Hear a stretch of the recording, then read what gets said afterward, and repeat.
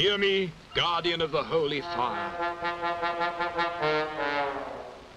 Your enemy, the cold, has felled Wairakei.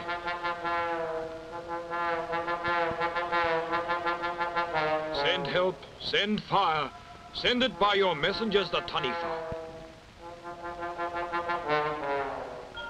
From the sea, send up your fire. Oh, my sister, help me. Send inland the fire.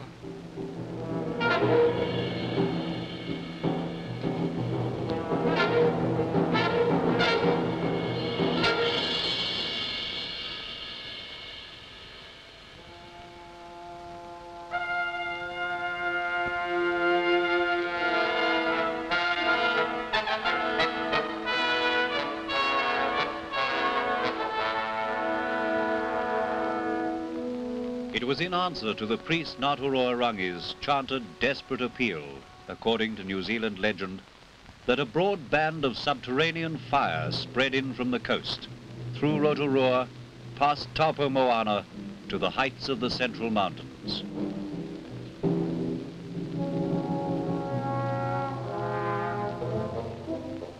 Fear of the sacred fire died down, and over many generations the Maori people lived beside it, making use of its heating power for their daily comfort.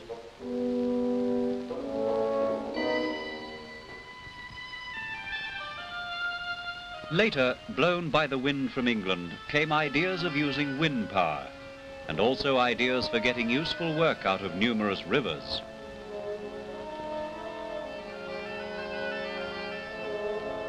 The new Pākehā discovered coal, built steam engines.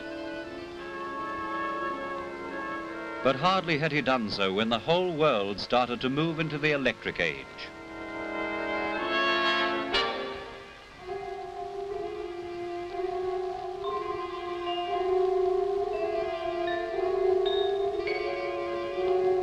Even in these green and mountainous islands, however, the number of good hydroelectric sites is not unlimited. Where else for power? If only engineers could cap it, there's still plenty of driving force left in there. Crazy idea, volcanic power. And yet, in a small and common sense way, a start was made 20 or 30 years back. Such available hardware as this, dropped into a hot pool, acted as a heat exchanger. When clean water was circulated, the simple apparatus gave a free hot water service. Elsewhere in the world also volcanic resources waited. Japan, California, Iceland, Italy, Mount Vesuvius. Can we cap that? Well, not exactly. But all the same, Italian engineers poking for borax through the hard Ladarello capping rock put down deep bores and won for their power stations supplies of good dry steam.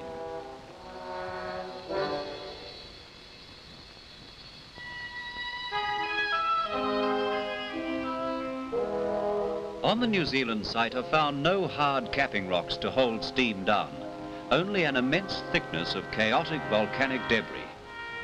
Into understanding this area have gone some 40 years of quiet surface research, followed by aerial magnetic surveys. There are now enough facts concerning the Taupo area for scientists to hazard a guess about underlying bedrock. If we stripped off all the water and sedimentary stuff, we would find a great buried rift valley, 12,000 feet deep, the Taupo Graben.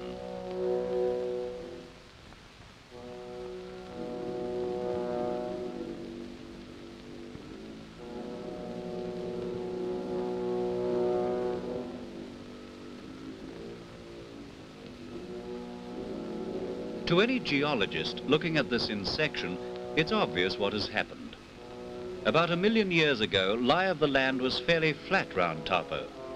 Then 2 long cracks or faults opened up in the rock.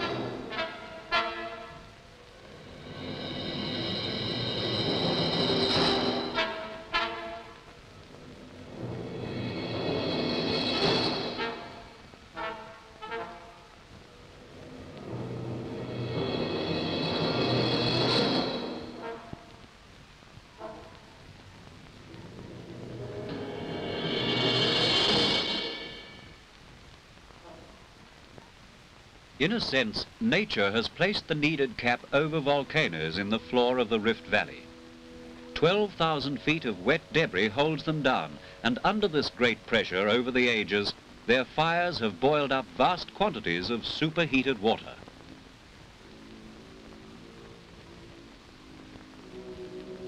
Buried lake beds have left impervious layers in some places, and in the general porous mass, circulation of heated water is slow. Not much heat or steam escapes to the surface, therefore, not unless something happens, or unless something's done to release the pressure and flash the steam from the deep buried superheated water.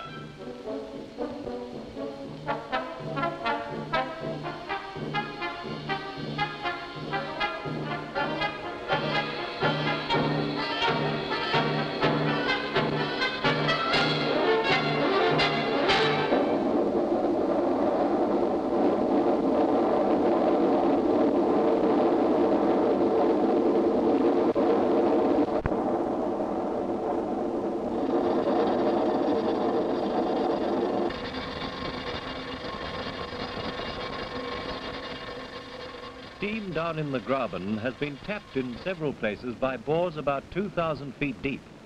Heat can also escape where openings have occurred naturally. Thus, when the summit was blown from the distant volcano Tarawera back in 1886, the world's largest boiling lake was produced by a great steam explosion 6 miles from the volcano.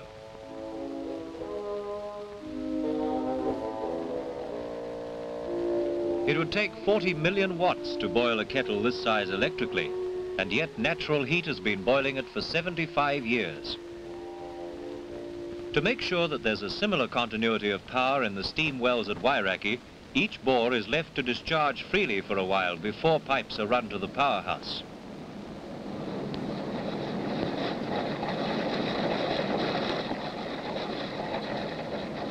Boiling water that comes up with the steam soon imitates the natural hot springs by depositing patterns of silica. Where noise is going to be a nuisance, the steam jet is split 2 ways, between the bases of twin hollow columns.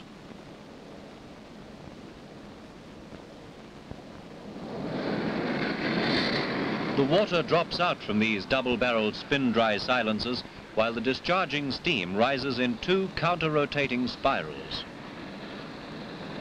If it's going to the powerhouse, the wet steam goes first through U-bend and cyclone separators.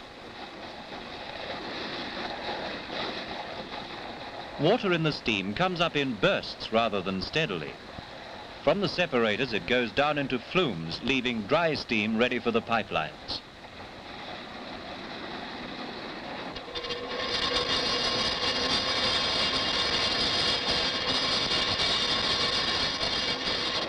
As more separators and silencers come into use, the many places where silica-loaded wet steam used to play on hillsides can be investigated. Wonderfully decorative plasterwork is found, left festooned from the hard-boiled pine trees. Inside equipment, such deposits are quite a problem.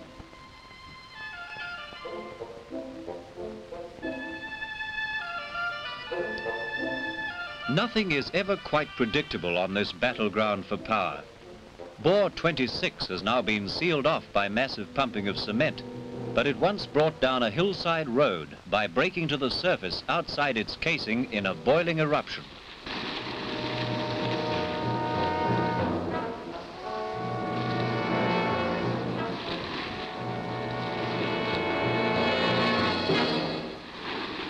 Bore 204 was another place where wild horsepower refused to be harnessed.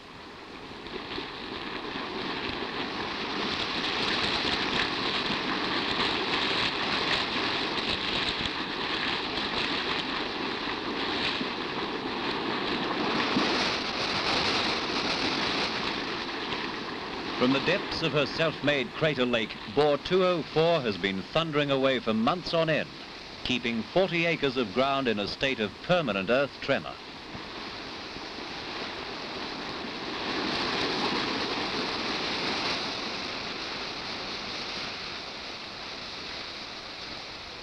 The earliest to be utilized were small private bores.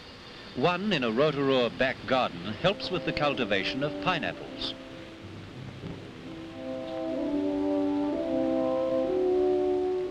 A full hot water service for 16 homes in the neighbourhood, as well as for the hot pipes round the glass houses, comes from the one bore through heat exchangers. Outside, raw steam from the bore goes into a donkey boiler to heat up clean, pure steam to sterilise soil boxes.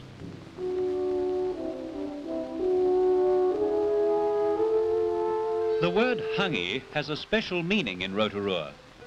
In most of New Zealand, it means a Polynesian oven of stones, preheated by a wood fire.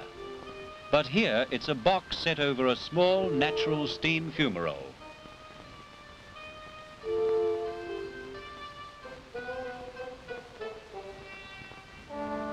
Down towards the lake at Rotorua Hospital, steam substantially cuts down a big monthly coal bill. Tapped far below the hospital foundations, it's fed into a whole basement full of heat exchangers and storage tanks.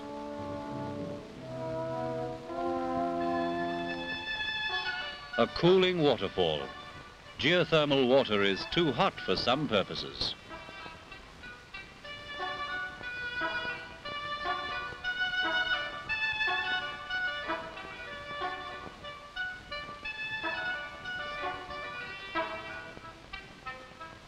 This 40-gallon drum wellhead equipment was homemade to separate steam for special use on a taupo pig farm.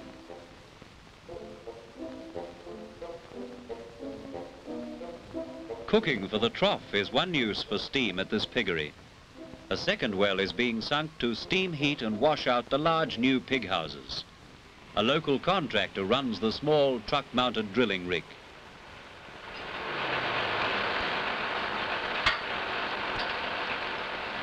The government's rigs at Wairakei are of the full-scale oil drilling pattern. After the bit has been changed, number 2 rig is running drill pipe.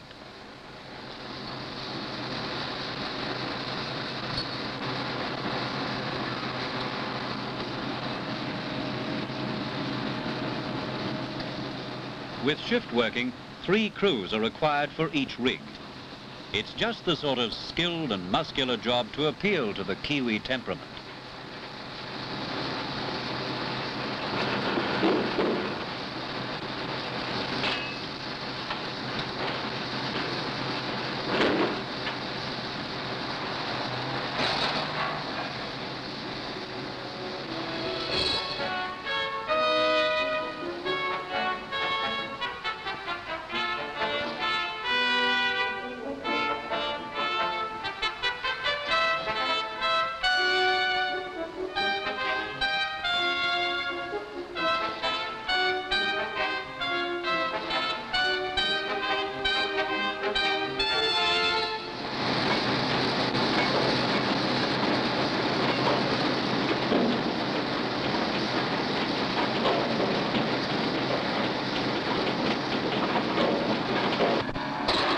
At number 1 rig also, the drill is going deeper.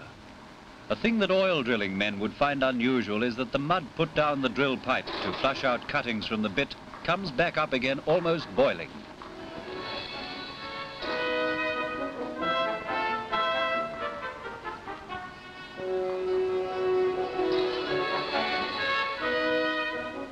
More solid records of what is down below are made by the progressive drilling out of cores of rock for the geologists. At number 2 rig, casing goes in. It keeps the drill hole clear and prevents steam from escaping into the porous rock. All the time, the output of completed bores is being tested.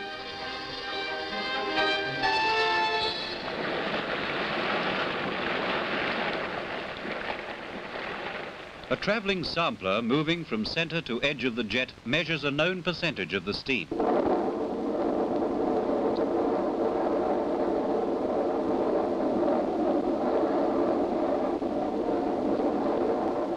Whereas the sampler measures a bit at a time, the giant calorimeter absorbs the lot, measuring the heat rise over a 3-minute period after condensing it in 1,000 gallons of cold water.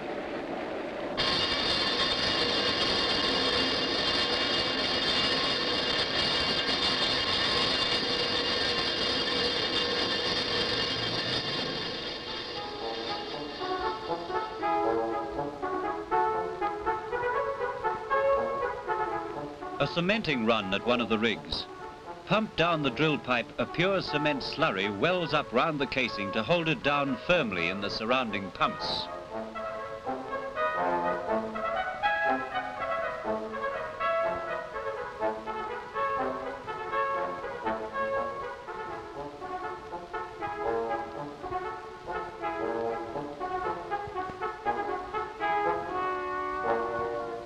Scratches on this smoked glass plate record temperatures down a drill pipe.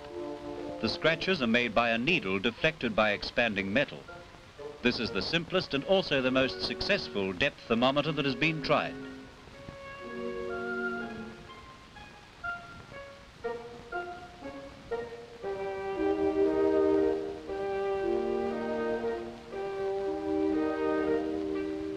The needle makes its scratches on the plate when the line is jerked.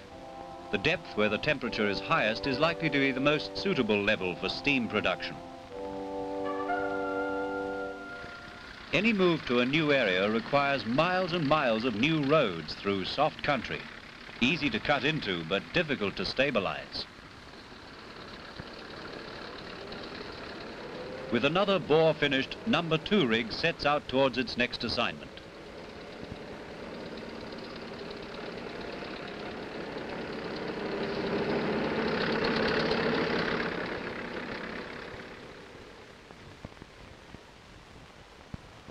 Visitors to Wairakei are sometimes lucky enough to have the controllers of the project show them around.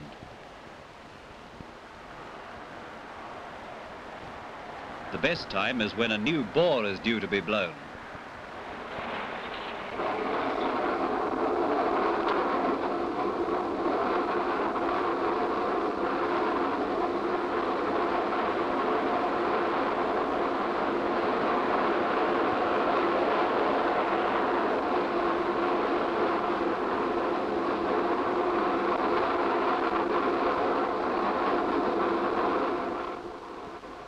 There should be power enough in that new one alone to keep a small town going. But the search goes on by aerial magnetic survey. While it is only above ground that the eye can see volcanic craters, the aerial magnetometer puts rings round the buried ones too.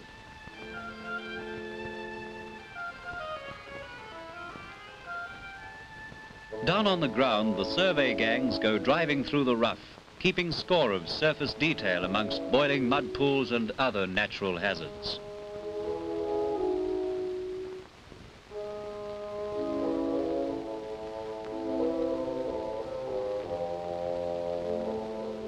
After the surveyors come the physicists. They measure the heat lost by natural causes from each acre of country, here from an expanding fumarole.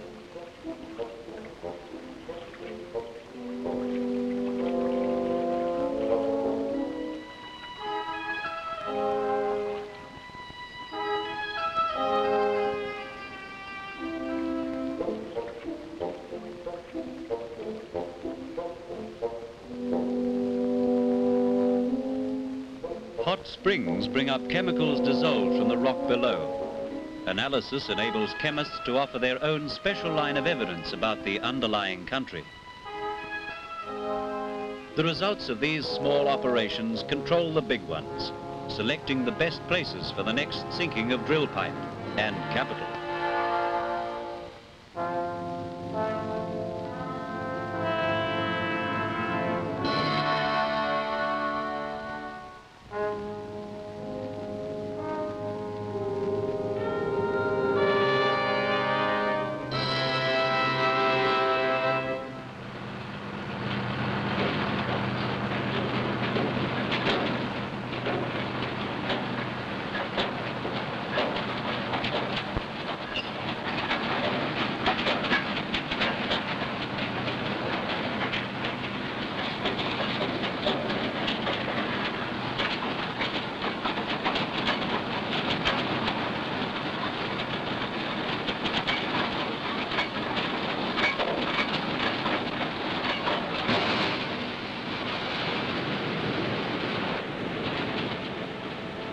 While new drillings start, a hot creek from the old wells flows away.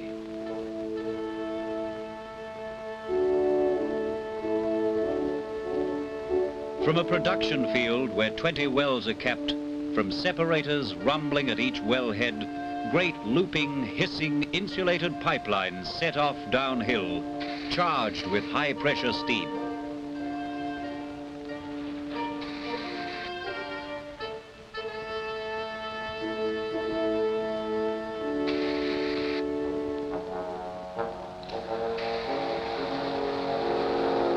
All pipelines join.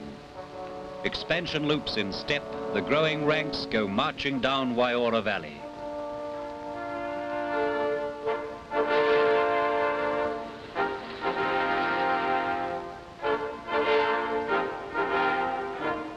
On towards the powerhouse on the bank of the cooling river.